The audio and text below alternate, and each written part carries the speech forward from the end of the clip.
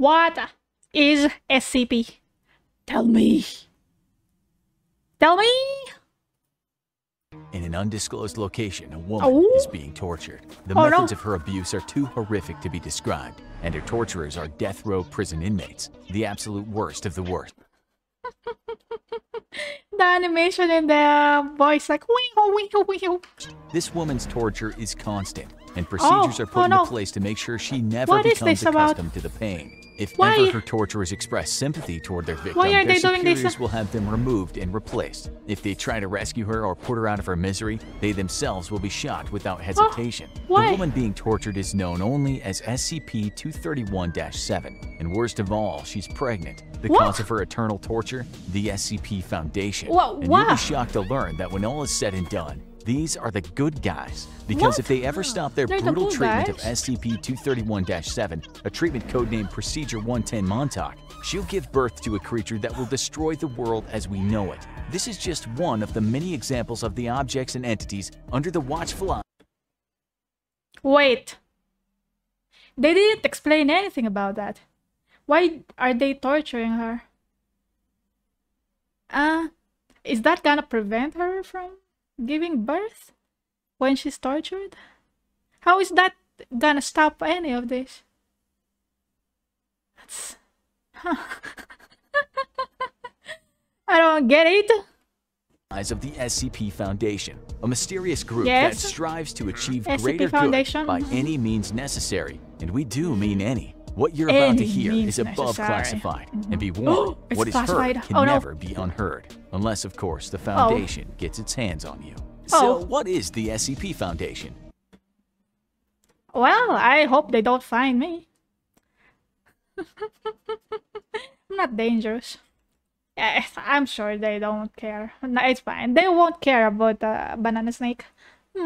In the most basic sense, the group's mission statement is right there in the SCP acronym. Secure, contain, protect. It's the task of the Foundation to, in their own words, contain anomalous objects, entities, and phenomena. Things that don't make sense, things that don't belong, things that simply don't fit in with our perception of reality, and some things that pose an existential threat to all human life. They refer to these contained anomalies as SCPs, each of which is accompanied by a number. This is a broad umbrella, as an SCP can range from benign or even actively helpful to downright apocalyptic if ever released.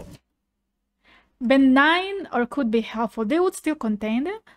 If you're like a little bit strange, you will be contained. I'm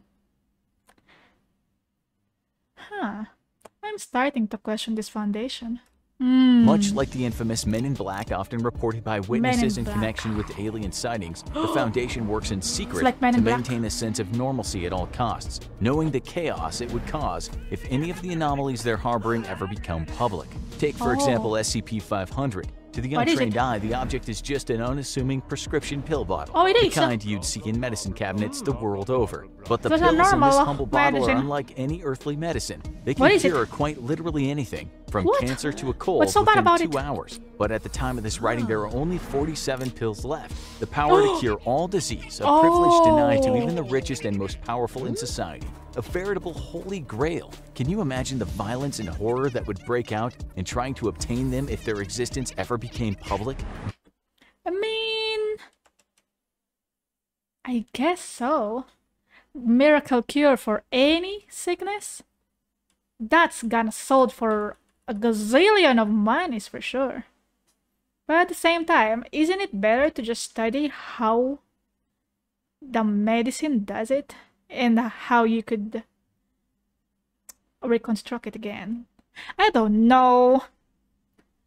There's only 47 pills. So someone actually tried it. That's why they knew, huh? But I don't know what to feel about that. That seems like a good thing. I mean, anything could be a bad thing in the wrong hands. That's true. But at the same time, can't people just replicate it? Surely that's possible, right? And what if they secure it, but what if somebody at the Foundation was like, they're related to someone who has an incurable disease? What if they just sneak one tablet out? Like, oh, I just need this one. And then they were like, well, what if there's an emergency in the future? Might as well get them all and then replace them with a different tablet, you know? Someone is gonna do it. In public, the SCP Foundation works in secret because the collective mind of society just couldn't handle the knowledge of what they're dealing with. They work with the approval of all world governments, effectively placing them above international law. Essentially, there is no human authority above the Foundation, because without the Foundation's work, there would be no humans left to govern. To understand the basic operations of this above top-secret organization, we need to delve a little further into that secure, contain, protect slogan. Secure refers to the Foundation's practice of constant global surveillance and observation in order to detect and intercept anomalous activity before it can interact with civilians or rival groups. Contain involves preventing the effects or influence of the... Does that mean they have cutting-edge technology to detect where the SCP is? What if it comes in contact with someone else? Or is it like normal stuff that happens in real life, where they are only made aware of it because somebody reports it, because somebody already made contact? How do they know where to find them? Is it the technology, or is it because someone reported them? I need to know. Anomaly from spreading by either, in their own words, relocating, concealing, or dismantling such anomalies, or by suppressing or preventing public dissemination of knowledge thereof. The latter can involve practices such as using advanced chemical compounds or technologies to delete and then rewrite the memories of infected civilians, or even committing mass murder if necessary to cover their tracks. The SCP Foundation has in the past wiped out entire towns of innocent civilians to prevent dangerous information about the SCP spreading beyond their control. They can take lives at their own discretion and consider almost any crime to be permissible when the alternative is Armageddon. And finally, protect pertains to all operations meant to protect mankind from the SCPs, up to and including neutralizing and destroying them when possible. Some SCPs, such as the infamous SCP-682, a nigh-indestructible genocidal reptilian, have proved to be almost impossible to destroy. Research is ongoing in many cases, as the Foundation explores any and all possible methods of reducing the threat of more dangerous SCPs, in order to help them categorize the thousands. How were they able to catch it? It's indestructible. Oh, well, I guess it's hard for them to destroy it, but they could catch it. Okay. Of strange and horrifying anomalies under their watch, the Foundation has created a system that organizes the SCPs based on the difficulty of containing them. The first of the primary object classes is Safe, pertaining to SCPs that require little, if any, resources to safely and properly contain. Examples include the previously mentioned SCP-500 pill bottle. That's considered safe. That's like the lowest security risk of them all. I told you it's possible. Someone might just sneak in there and get the pills. Oh my god, I'm obsessed with these. And SCP-999, a benevolent blob of gelatinous orange matter. SCP-999 has a playful, almost dog-like personality and causes feelings of happiness and euphoria in whoever or whatever it touches. It's even been used by the Foundation as a pacification tool to reduce aggression in other SCPs. The second primary object class is Euclid, which refers to any anomaly that requires more resources to contain completely, or where containment isn't always reliable. This is the broadest SCP class, and the majority of sentient, sapient, or autonomous anomalies fall into this category. A Euclid SCP might be something as huge, sprawling, and bizarre as SCP-3008. This SCP appears to be a kind of anomalous pocket dimension hidden inside an IKEA superstore, which is not only significantly larger on the inside by approximately 10 kilometers, but also contains bizarre, faceless entities which can become hostile under the right conditions. A Euclid SCP can also be something as seemingly innocuous as SCP-294, which... How did they capture a room?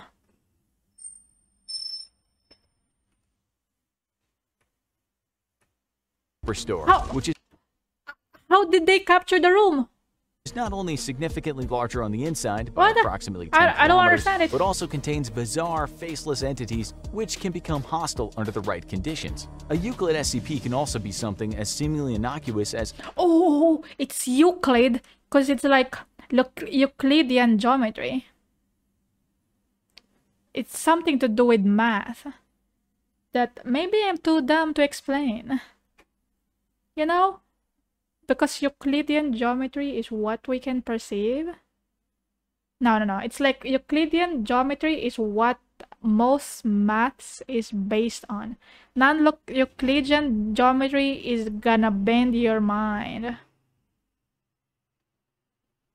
That's all I know. I don't know how to explain it. Anyway, moving on. SCP-294, which appears to the untrained eye to be a standard coffee vending machine. However, unlike any other coffee machine, the input system on SCP-294 is a QWERTY keyboard. This SCP can manifest any liquid typed in on the keyboard, from standard drinks like coffee and beer to more esoteric compounds like sulfuric acid and disease-infected human blood. During extensive tests, one subject requested the perfect drink and was given an odorless lavender-colored liquid. After consuming the liquid, the subject went into a state of euphoric shock. The subject later committed suicide, leaving a note which read, "I'm sorry, but at this point everything's just one big letdown." Sadly, subjects dying during tests is not uncommon. The SCP Foundation essentially has limitless resources, including access to countless disposable workers and test subjects. The most common of these are so-called D-class personnel, which are death row inmates conscripted for the purposes of often lethal SCP experimentation or containment. The next primary object class is Keter, described by the Foundation as anomalies that are exceedingly difficult to contain consistently or reliably, with containment procedures often being extensive and complex. This can either be due to being an extremely volatile and dangerous anomaly or just one that seems to defy known laws of physics or reality, and is thus extremely difficult to understand or contain. Like what? The SCP Foundation has a vast number of secret facilities across the globe, and while the Keter-class SCPs are not nearly as common as the Euclid class, they consume a great deal more resources to safely contain. One particularly terrifying Keter-class SCP is SCP-354, colloquially known by the Foundation employees as the Blood Pond. This SCP is a large pool of non-biological red liquid discovered in North Canada that appears to be a kind of interdimensional primordial soup. What makes this SCP particularly hard to contain, as well as extremely frightening, is the fact that hostile entities periodically emerge from the pond and must be neutralized before they can escape the containment area. These entities have included a floating black sphere that can fire concentrated beams of deadly radiation, a 15-foot-tall reptilian humanoid that seemed immune to gunfire, and a homicidal metallic humanoid nicknamed the Terminator by Foundation personnel. The most highly classified primary object class of all is Thaumiel, which consists of SCPs used to contain other SCPs. This can range from SCP-7000-J, a book of— Oh, that's how they captured the things that cannot be held by hands, maybe. Maybe that's how they captured the IKEA store. Okay. Sorry for pausing. Latin incantations bound in dinosaur skin that can summon various other entities, all the way to SCP-4006, which is the entire state of Massachusetts. Thaumiel class SCP— Massachusetts is an SCP. I didn't know that, holy moly. These are the most bizarre and esoteric of the anomalies dealt with by the Foundation, but thankfully, they often pose less of an active threat than many of the Euclid or Keter-class SCPs. Finally, as mentioned earlier, sometimes the SCP Foundation deems an anomaly too dangerous to contain and just needs to destroy it entirely. A terrifying example of a neutralized SCP and a perfect illustration for just how strange and abstract the anomalies dealt with by the Foundation can be is SCP-4991. This SCP manifested as a series of bizarre posts across a number of websites about an apocalyptic event that seemed to be occurring on a different layer of reality, and seemed to indicate that a kind of deadly parasitic and carnivorous insect was spreading like wildfire across the globe, causing death and destruction in their wake. The SCP Foundation neutralized SCP-4991 by tracking down, containing, and erasing all infected posts across the internet before it could spread too far. It was the post that's the SCP? Who knows what would have happened if the Foundation hadn't intervened? As is often the case with SCPs, it's probably best just not to think about it. The actual structure of the SCP Foundation is surprisingly transparent, with personnel classification levels ranging from Class A to Class E. Class A personnel are considered vital to the strategic operations of the Foundation, and therefore are not allowed to be in direct contact in any way with any of the SCPs due to potential risks. Class B personnel are vital to local Foundation operations on SCP test sites, and are only permitted to be in contact with SCPs deemed to be relatively safe. Class C touching the personnel are gelatinous field happiness. agents that have far more direct contact with the SCPs and often put themselves at great risk in doing so. Oh. Class D personnel, as previously mentioned, are essentially cannon fodder subjects. thrown into the jaws The of test death subjects. to discover more about the more dangerous anomalies on the SCP roster. And finally, Class E personnel are personnel that have been already exposed to the potentially dangerous effects of an unknown anomaly. Class E personnel are placed into quarantine until they're deemed fit to return to work or terminated, depending on the results of their observations. In terms of actual roles in the SCP Foundation, the top of the pyramid are the O5 Council members, Class A personnel who have total Oh my god, this is so much information in one video. I'm not gonna remember all that. clearance and oversee all Foundation operations. Below them are site directors, who manage the various physical Foundation facilities across the globe and report back to the O5 Council. On-site, researchers and containment specialists work together to better understand and combat the anomalies being housed at their particular facility. They're kept safe by the hard work of veteran security and tactical response officers, ready to lay down their lives to prevent more dangerous SCPs from ever escaping and reaching developed areas. In the event that an SCP does breach containment and escape, or a new one is discovered, field operatives are dispatched by the Foundation to get the situation under control. These will consist of field agents who already operate across the globe, and specialized mobile task force operatives. The SCP Foundation has eyes and ears everywhere. Their organization is influential and is embedded in every facet of society, ready to strike and suppress an emerging anomaly before any ripples of its existence can reach the wider world. Oh, that's how they discover the SCP, because they're everywhere. Oh, they have agents everywhere. They could be among us. Oh, among us. Even here, we've only really scratched the surface of the SCP Foundation's extensive and frankly Is an Among Us SCP. mind-boggling global and historical operations. There's plenty of information about the Foundation online, many of which people assume is pure fiction, but wouldn't that be the perfect cover for a real secret organization wanting to cover its tracks? It's all coming together. As the quote says, the greatest trick the devil ever pulled was convincing the world he doesn't exist. Ultimately, the SCP Foundation is on the side of mankind. It's But real. that doesn't mean it'll always act in our best interests. After all, if it means preserving the peace and getting another anomaly under wraps, the Foundation won't hesitate to terminate you and everyone you know without a second thought. Whether you want to face off against the Foundation itself or one of the anomalies they wish to contain is ultimately up to you, but trust us, neither would end well for you. Oh, speaking of which, there's another SCP we forgot to mention that's quite literally unspeakable. SCP-2521 is a creature that's made entirely of strange black tendrils that envelop and smother the creature's prey. No written records of the creature exist outside of pictograms because it immediately attacks and consumes any information produced about it. This includes speech, as the creature will appear and consume anyone who— oh god. Oh no. It's here. It's here. Help me. Ah! Pay no mind to what you just witnessed. I, the infographics show narrator, am perfectly fine. We now recommend you watch Russian Sleep Experiment Explained and How a Meme Slender Man Became Real. Pay no more thought to what you've just seen. Oh no! Thank you.